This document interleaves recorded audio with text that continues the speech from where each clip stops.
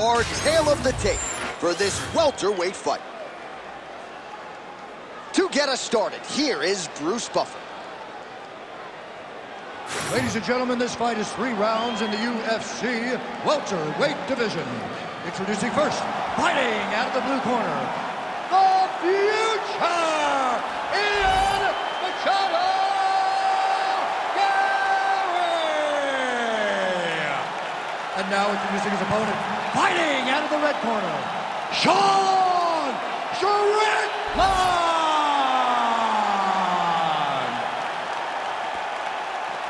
You ready to fight? Ready. All right, so the UFC back in Abu Dhabi tonight with much fanfare, as you would expect. We're inside the Etihad Arena, which, of course, has hosted many UFC events dating to its opening back in 2021. I mean, it's gold. It's a gold arena. It's beautiful. This place is top-notch. From top to bottom, it is absolutely stunning. The fights, though, have been the reason that we keep coming back. They have always been good, and the energy in the crowd is like nothing we see in many places. Tremendous body kick lands from this guy. Left hook counter there yet again. It won't take many of those. Again, that body kick is going to really take effect on him. And it won't take very long. And now they are throwing both sides with conviction. So more output, at least in the early going.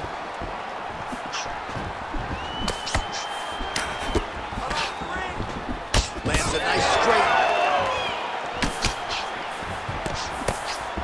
Oh, wow, how about the roundhouse kick? Nice job to set up the counter there. He waited patiently, and when his opponent got a little bit over-aggressive, he greeted him with a beautiful counter. Nicely done. Under 3 minutes now to go in the round. That is a clean strike, and it gets right through the goal. All right, so some definite damage underneath the elbow now on the side of his opponent. A lot of strikes to the body starting to add up. Yeah, a lot of strikes to the body and mixing up the attack, not being one-dimensional, not headhunting inside the octagon. I think he has fought beautifully right now, and it's starting to show itself. Strong defense here as the hook to the head is blocked.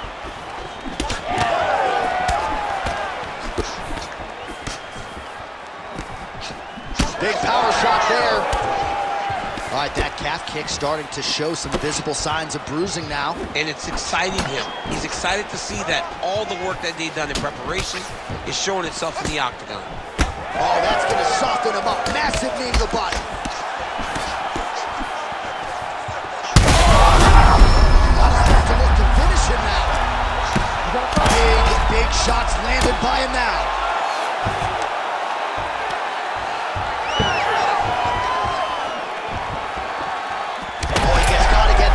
Another hook. He's connected on a few so far here in this round. Right back to it there.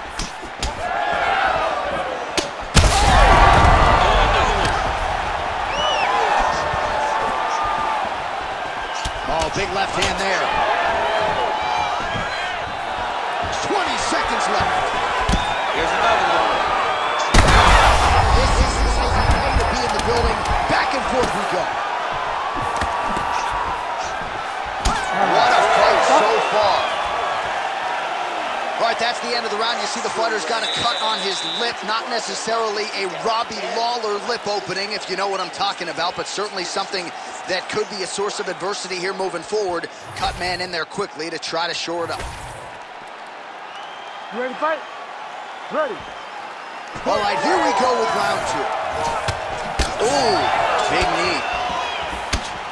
All right, same bat time, same bat channel. You think he's going to look to set up that hook again here? I mean, you can see it, John. You can see him doing it. You can see him sneaking looks to see. Dude's hurt. Serve him up. Go get him. Big right hand there.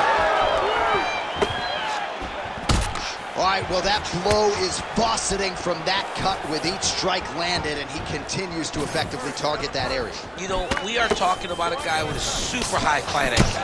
So when you give him that blood, that crimson red is nothing more than something that inspires him to continue doing what he's doing. So you have got to change something. You got to get your head moving so you're not taking too much damage to that cut.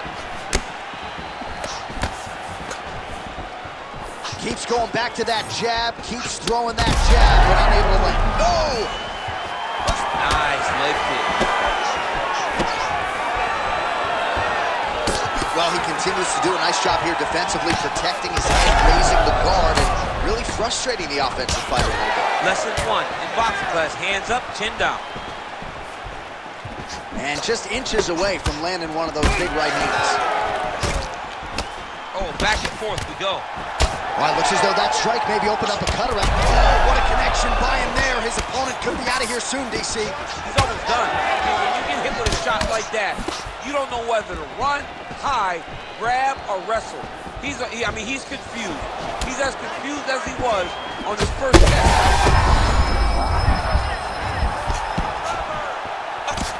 We approach the 2-minute mark in round 2. Oh! Back to the feet.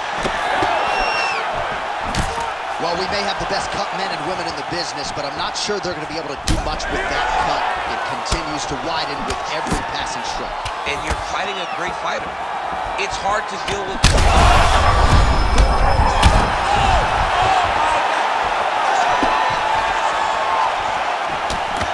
And you hear the crowd react every time they come together because they understand the power that these guys are striking with. Well, this fight's been pretty crazy thus far. Both guys doling out a lot of damage, and neither seems too bothered by it, but clearly both parties are hurt. Another one!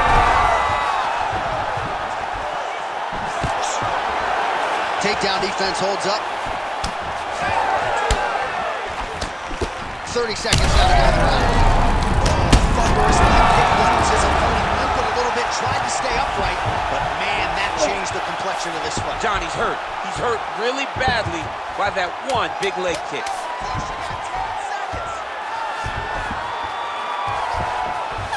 minutes in the can. All right, we're going to stay with him and follow him back to the corner to the stool because that is a really severe cut that he is dealing with.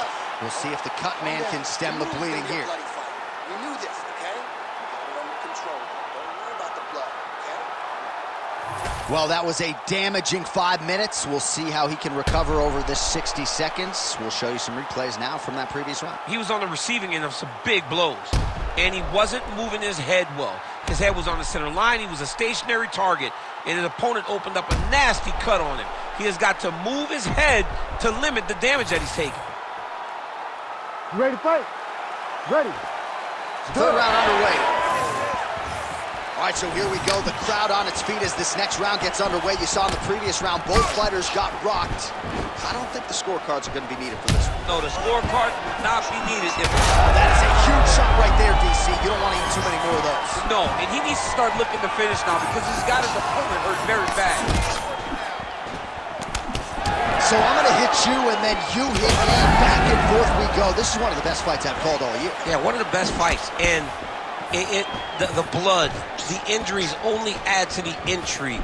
It only adds to who's going to continue down the path and get the hand raised. Both of these guys are so tough. They really have laid it on the line. Great upper body movement defensively. Slipped. Big shot on the feet. Now he's backed up.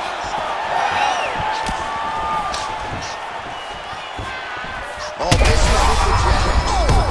He hurt him again.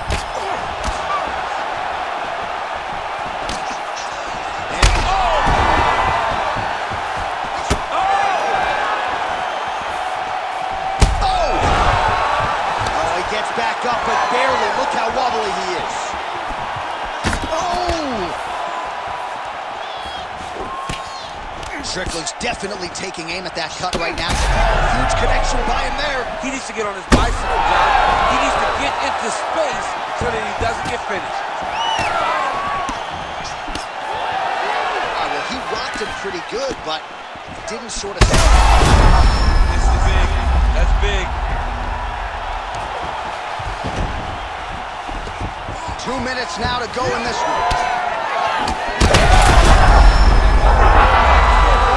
That will do it! Holy smokes! Yeah, that right there is a high-level knockout, ladies and gentlemen. Crowd absolutely loving it. Just a perfect shot to end the fight. Landed flush. I'm not even sure his opponent saw it coming. So a huge, huge win for that young fighter here tonight.